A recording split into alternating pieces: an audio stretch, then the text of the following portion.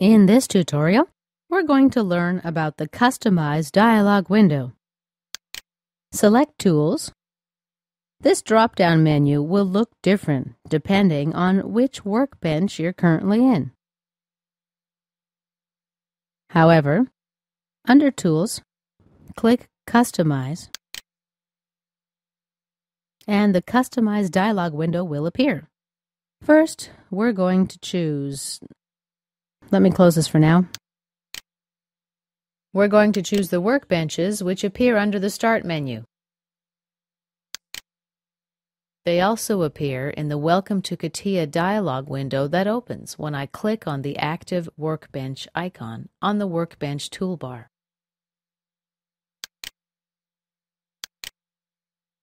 Customize.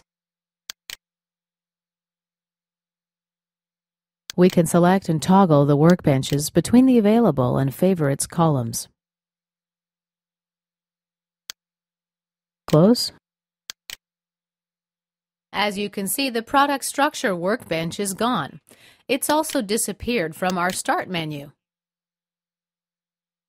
Let's go back to Customize. We will find it and add it again. Another thing we can do here is select a shortcut. For example, for assembly design, Alt plus A will be our shortcut.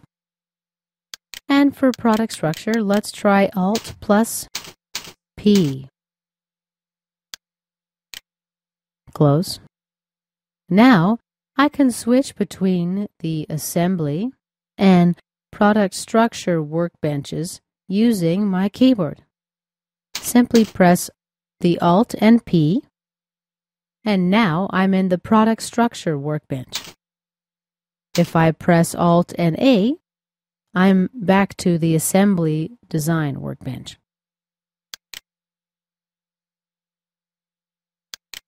Next, as we know, is the user workbench. New. I can rename it My Workbench. Click OK, and it becomes the active workbench, as you see here.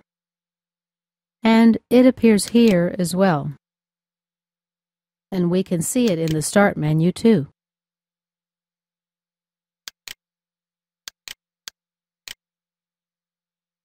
Next up are the toolbars.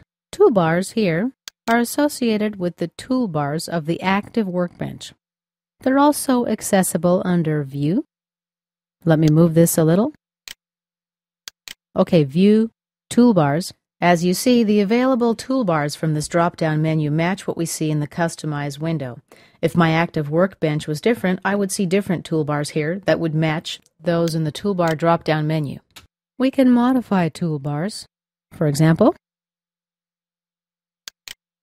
removing some of the commands. Let's say I don't need paste.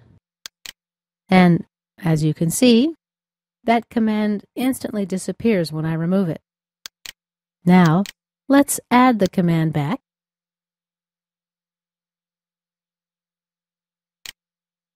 Paste. Click OK. And now the command reappears, but it's last in the toolbar. Well, I can grab it and drag and drop it into the position where I want it to be. We can also rename our toolbars. Click OK, and the standard toolbar chain names as you saw here. All right, let's rename it back. Click OK. Next up is the Commands tab. Okay, let's choose All Commands. And as you see here, the commands from the Quick View toolbar have arrived. Let's undock it. Shift, Toggle, Release. Here you see the icon for Back View. It's the same icon here. If I click Show Properties, now I see the same icon here. I can choose my own custom icon if I want to. I can also change the title which I actually don't advise, but I'm just letting you know that it's possible. Last up here is the Options tab. Here we can change the icon size.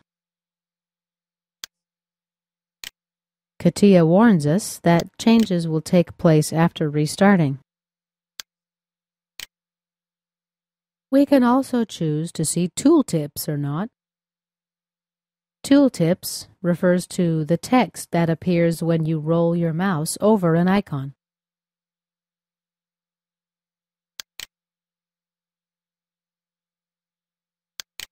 You can change the interface language if you need to, and lock the toolbar's position. This concludes our tutorial on the Customize dialog window.